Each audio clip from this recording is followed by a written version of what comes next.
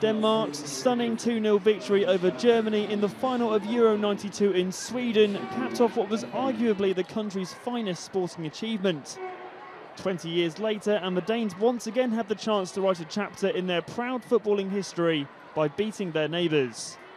Morten Olsen's side faced the Germans in a Group B showdown in Lviv on Sunday, knowing that a win should be enough to seal a berth in the Euro 2012 quarter-finals. The head coach is optimistic about his team's chances. Yes, it's tough for us, of course. But in sport and football, you just never know what can happen. We were a bit lucky against the Netherlands last time, but we're unlucky against Portugal this time.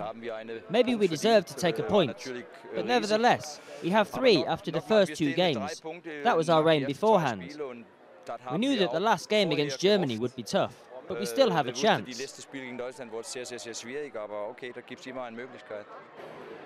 The Danes could have made things easier for themselves going into the last round of group games if they had taken something from their match against Portugal. A Nicklas Bentner brace had seen Denmark restore parity after having been 2-0 behind, but a late winner from Silvestre Varela broke Danish hearts.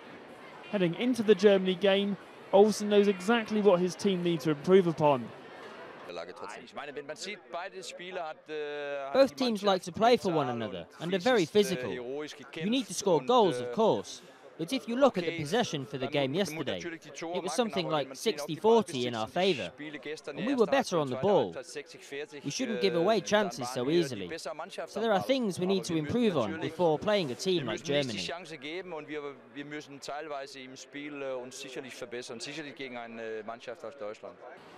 With 12 years and 3 major tournaments as Denmark boss under his belt, Olsen is the longest-serving head coach at Euro 2012.